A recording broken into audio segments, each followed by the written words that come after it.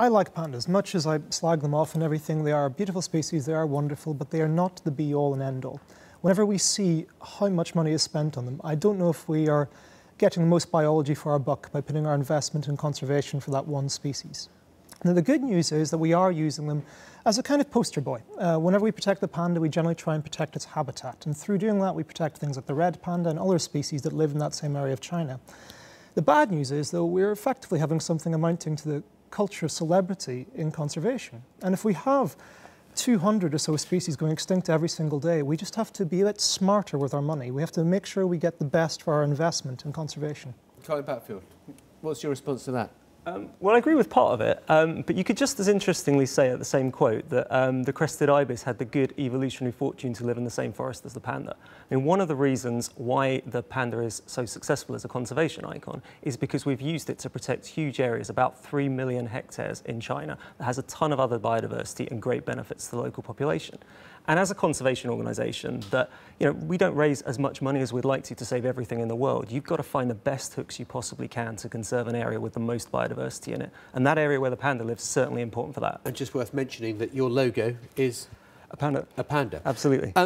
But even having conserved all that area, are they producing in sufficient numbers? We talked about how bad they are at reproduction. They seem to need an awful lot of help to reproduce. Now, isn't that evolution's way of saying, you know what, their time is up? No, actually, it's a bit of a myth. I mean, it's absolutely true in captivity. We could ask what species perform very well in captivity like that, but in the wild, they've existed for an awfully long period of time. The big threat to them is not really an evolutionary one. It's the fact their habitat's being destroyed, and in some small numbers of cases, they're getting caught in snares, but mostly habitat. OK, we're going to come back to this argument in a moment. I just want to talk to you about the importance of the panda, not only to the Chinese economy, but also to sort of geopolitics and diplomacy, because the pandas have played an enormous role. Yes, and also first I want to mention that it's also closely associated with Chinese culture, and it fits in many ways into the three dominant Chinese religions, that is Buddhism, Taoism, and Confucius beliefs. Like the panda, he's a vegetarian. Like a Buddhist monk, and he behaves well like a Confucius follower. And also, it seems that he followed the Confucius practice, the Taoist practice, conquering the world by inaction. And the panda diplomacy has been a long time, since, I think, 600 AD.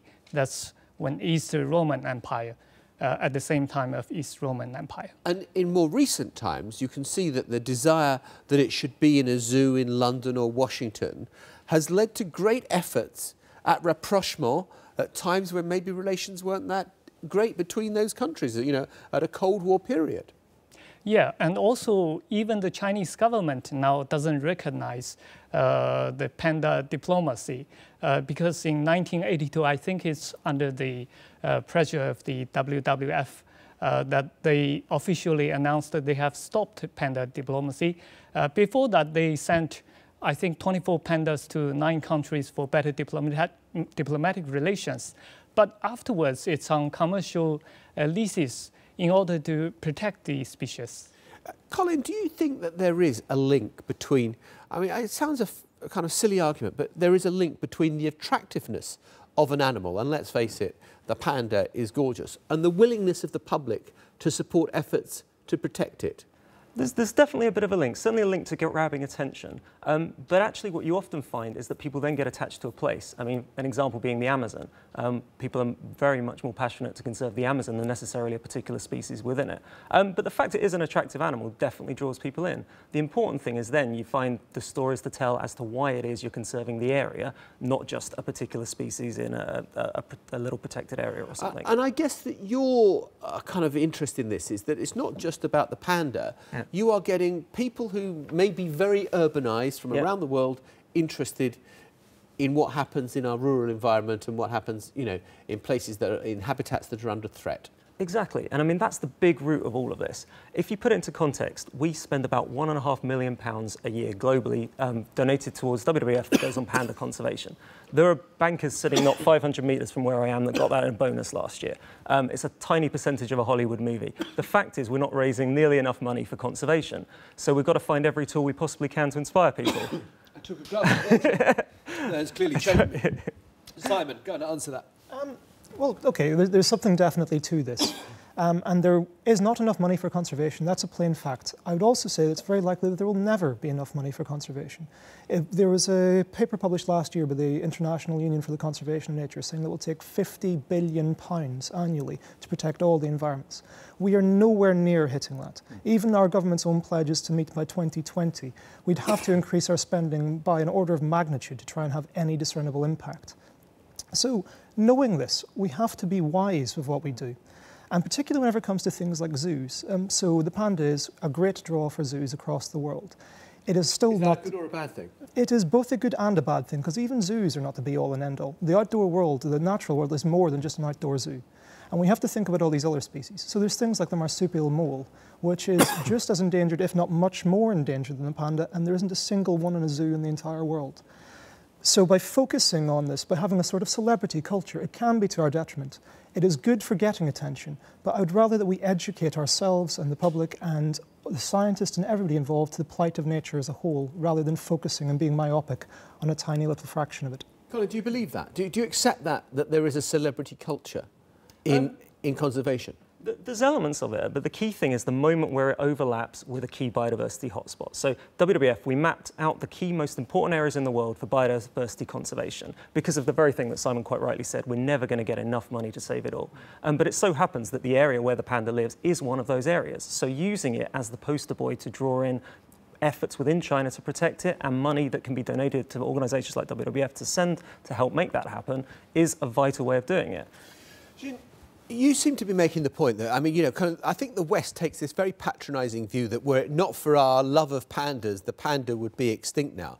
What you're saying is that the Chinese people themselves, they want to preserve the panda, they want to preserve their habitats because it's such of its centrality in your culture. Yes, and but not historically, because the biggest threat to panda is the growing Chinese population in Sichuan province, where 1,000 years ago there were only maybe a couple of million people, but today it's 80 million people.